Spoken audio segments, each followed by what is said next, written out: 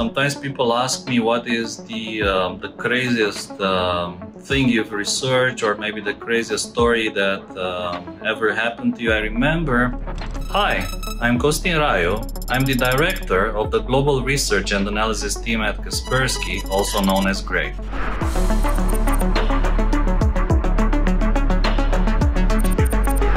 I got into cybersecurity probably by accident. It was in the early 90s when my high school network got infected by a computer virus, a very nasty one called bad sectors.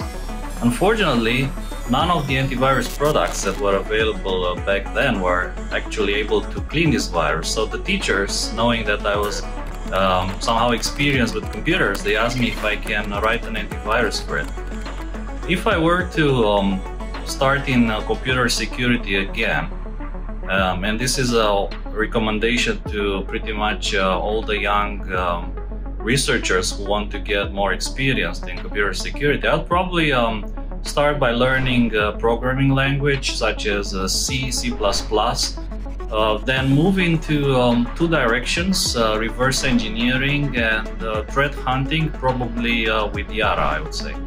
On one hand, reverse engineering will always be helpful, understanding how threats operate and how to, let's say, dissect different malware strains.